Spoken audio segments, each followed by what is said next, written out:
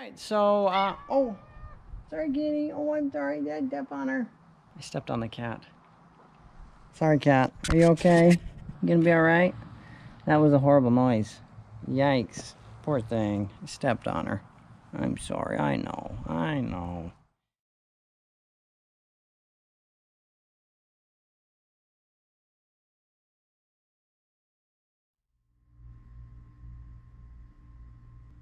Ladies and germs, welcome to Morris Custom Bicycles. And it's been a busy day, and I'm happy to have busy days at the shop.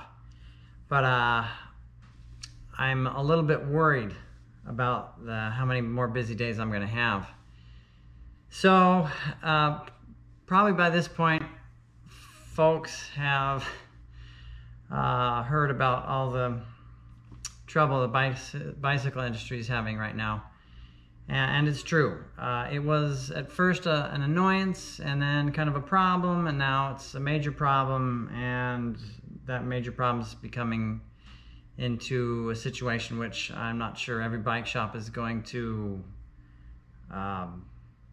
withstand. And it's also true that bikes are selling fast.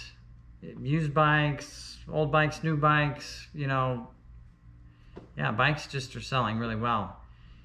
But there's just not enough supply. And so when it comes to a shop like my shop, where I build custom frames and make the bike from the ground up, and I also do all the repair and tune-up and, you know, race prep work and, you know, a whole host of things, it especially hurts me because I'm not exactly a retailer, and I rely on companies being able to supply me with parts, and that's become a real problem now.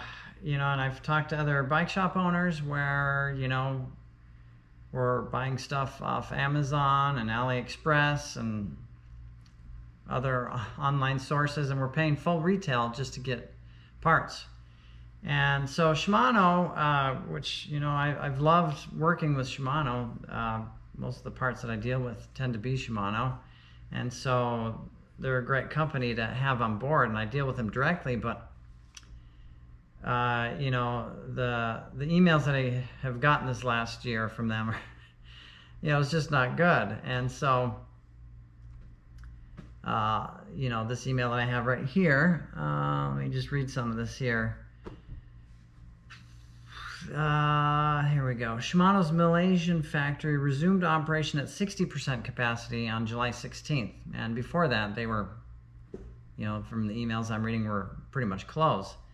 The factory is diligently working on to restart production and provide new shipping confirmation dates for delayed orders.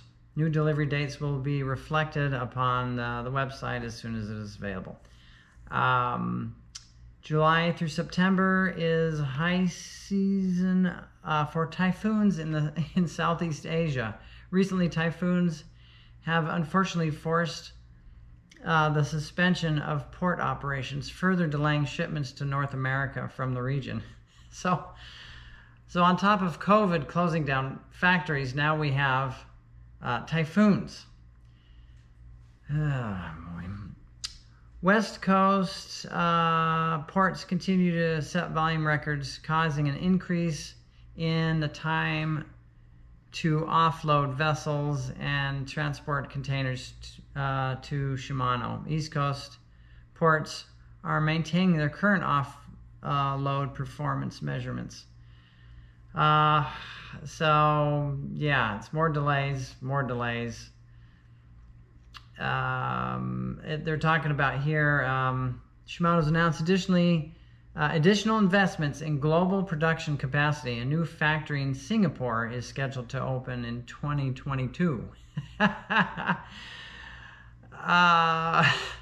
Great, that's awesome, but you know, I need help now. So customers need their parts now. So I've had bikes sit in the shop for, you know, close to 2 months now for simple parts that I would have gotten in 2 days normally. And so it really has me wondering if I can keep my doors open any longer. It really is kind of scary. But this is going to have huge consequences on bike shops, especially small bike shops. Anyway, they talk about in this email that there have been so many back orders in Shimano that if you use a credit card to pay for the order, like a business credit card, that the credit cards are now out of date and won't work anymore. And so, yeah, it's silly. So if they can get more action going in Singapore, great, but that's not until 2022. Taiwan and Malaysia seem to be closed or trying to open, and Malaysia 60%. So anyway, this is a letter from Shimano, big, huge billion-dollar company. And again, I used to get parts from them. It'd take like 2 days. Now I can't get basic, simple shifters, derailleurs. It'll take more than a month. So this is a real thing, and so customers, you're just gonna have to be really patient, and somehow the bike industry is gonna have to figure out how to survive this, and bike shops like myself, who don't stock a whole ton of parts on the shelves, are in danger. And so I wish I had better news with this kind of stuff, but I figured it was important to keep everyone up to date on how things are really going in the bike industry right now. So if you've been shopping for a certain type of bike or certain components, you'll know that, yeah, some companies, you'll be 6 months to 2 years wait is the reality here. So anyway, sorry about the news. I hope at least this was informative. If you like this kind of crap, go ahead and give me a like, subscribe, and we'll talk to you folks later.